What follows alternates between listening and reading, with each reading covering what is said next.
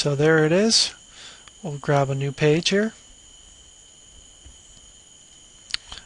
It's helpful on these pages to have a Venn diagram, so we'll throw one of those in.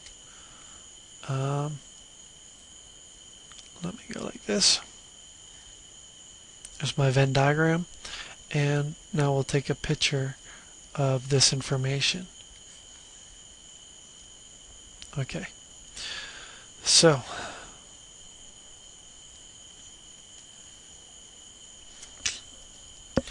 I really hate this stuff. Okay, let's make that a little bigger. It says A and B are independent, so once again we have A and B. They are independent, and A occurs with a probability of 5%. So P of A is 0.05, P of B is 0.46, and without any trouble we can quickly compute the intersection, which would be what's that going to be? Add a 0, cut it in half, 20, but I gotta put a 0.023, I think. Okay, anyways, so that's our intersection, and you can subtract if you want to figure out the other parts. So this would be 0.05 minus 0.023. This is 0.023. This is 0.46 minus 0.023. Okay. Now, they want us to compute the probability that A does not occur or B does not occur. So, they want A does not or B does not. Okay. Or both. So, how am I going to do that? Well, first I need to figure out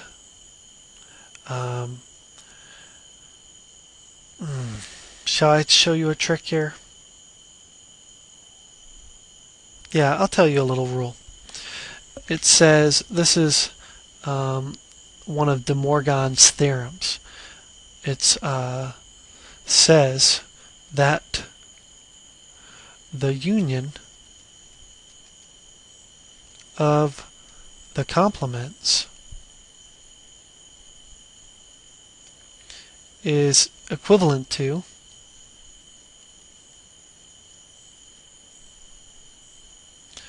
the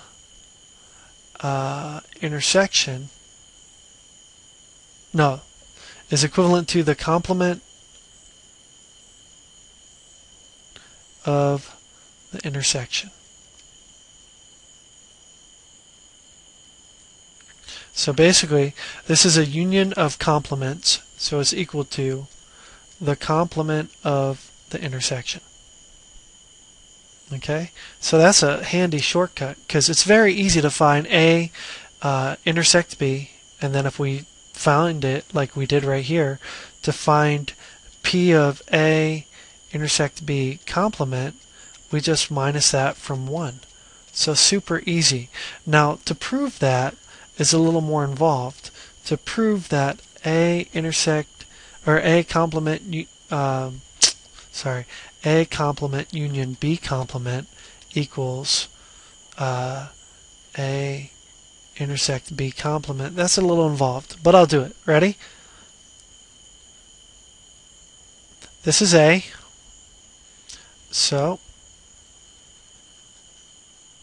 that's A complement.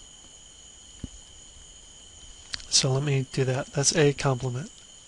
All right.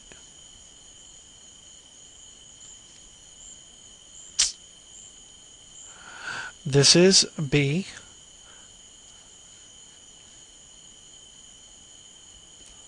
So B complement is everything else, right?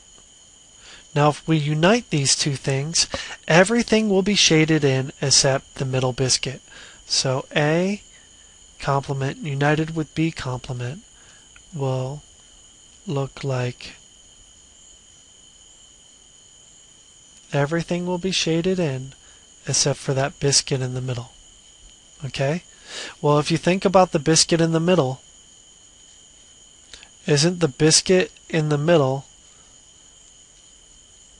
A intersect B? And if that's A intersect B, isn't its opposite, isn't its complement that right there? So there you have it, okay? They want us to unite the complement of A and the complement of B. Well, that's the same thing as A intersect B complement. And I'll give you one more shortcut. If it's true that the union of the complements is equivalent to the complement of the intersection, then it's also true, let me think if I can think of it. Let's go A complement intersect B complement is equal to A union B complement. We saw this way back in the first, or one of the earlier videos. This right here, both of these represent the region outside the butt print. Okay, easy to see from this one, right? Because the butt print is A union B, so the region outside is its complement. But that's also equivalent to this, and I said that in the first video, or one of the earlier videos. So a way of writing that is the intersection of the complements. I'll just put the complements, sorry about my handwriting, is equivalent to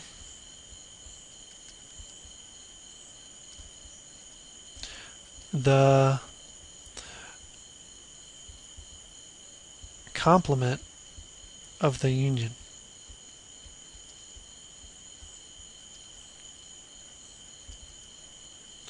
And you can look those up online. They're De Morgan's laws for sets. Okay. He also has laws for logic, which follow and are very similar to these. They're actually equivalent to these. So makes this problem very easy. So our answer is 0.977. Okay. So that's the first one. That's only the first one. Let's write that in. 0.977. Where's my pen? 0.977. And then we got to do the other one, which is compute the probability that B occurs without A occurring, or A and B both occur. Alright, this is basically asking what's the probability that B occurs with or without A. With A or without A. And that's just B. We talked about that in another video. So the answer is 0.46. I can show that to you really quickly. Yeah, I can do it up here. If I can find my pen and scroll up. There we go. Okay. So they want to know the probability that B occurs. Jeez.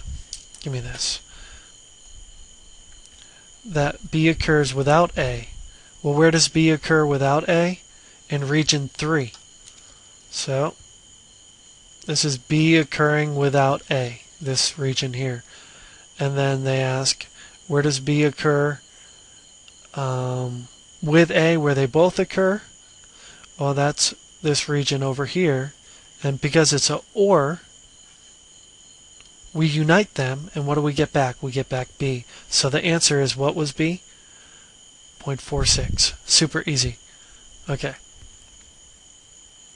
We talked about that in another video as well. So that's it. We're done. I'm going to stop it. Oh, shoot. So long.